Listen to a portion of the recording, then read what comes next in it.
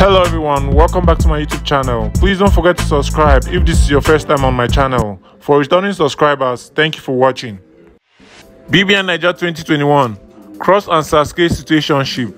Cross professes his undying love for Saskay. Welcome back to my YouTube channel, guys. This video is about Cross and Saskay Situationship. Watch as Cross share his thoughts with Saskay over his undying love for her. Watch the full clips to get a grasp of the entire conversation. Don't forget to subscribe and leave a positive comment below. Thank you for watching. Young, explore the world. You want to go to LA, be a model? Sure. You want to go to New York, be a model? Sure. You want to go to Disney, be CIA? Sure. You want to go to Silicon Valley, be artificial shape? B. I just want to support that. Anything we want to do, I'm looking forward to support that, I swear. This is Big Brother. Will the head of house please report to the diary room? My conscious mind, I'm looking like you're young, and it would be fucking selfish of me to want to tie you down and get married. I'm 31. If I'm trying to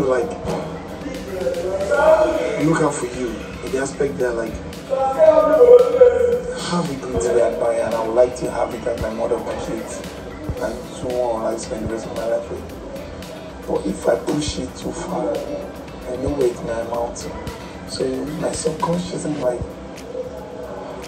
that's so fucked up of me, I shouldn't do that. That's not fair. This girl is a beautiful lady, she's 21. Let her explore. Let me be friends with her.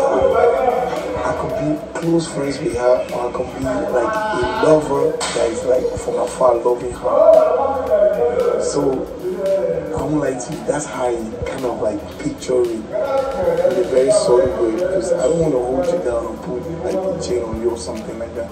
So I always think that, come on, 21, the world is your oyster. You can do anything you want to do. You have no idea what you can do, especially going out with brother.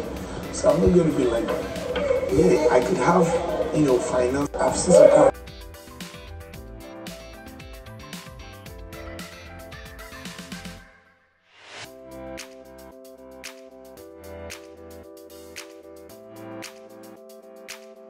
and I guess it is what it is at the end of the day. But honestly,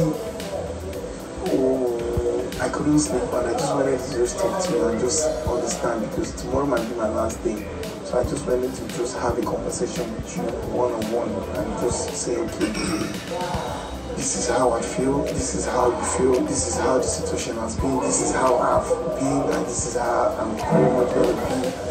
And whatever happens after this, so shall it be. So that's all I wanted to say, man. That's all, because you're beautiful lady, you're smart, you're fucking smart, you're intelligent, you're amazing, you're phenomenal, you are culturally endowed, and you're fucking spiritual. And that's something that tops out of everything, man. Your spirituality tops everything. It's your legit spirituality.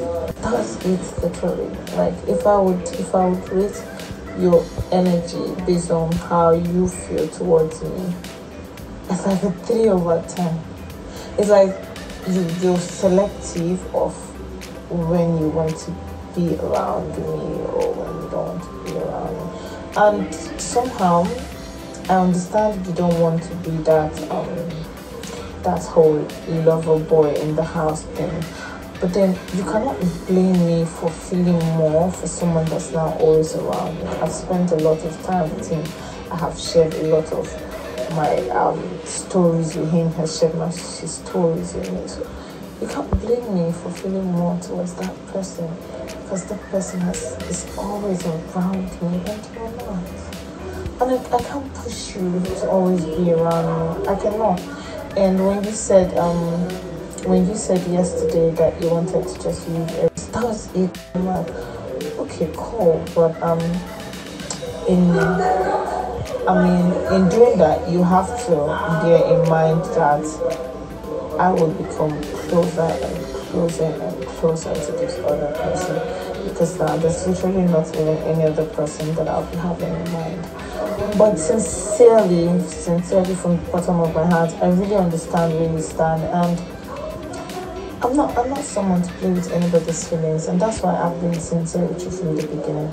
And I understand that sometimes I say one thing and something has happened, but I also want you to understand that situations change a lot. Like, the only thing constant in this life is change. Very little things can happen that will change, make a lot of changes, and that is bound to happen. And that's just one thing I want you to understand. So honestly, I think it's left to you to decide what you really want.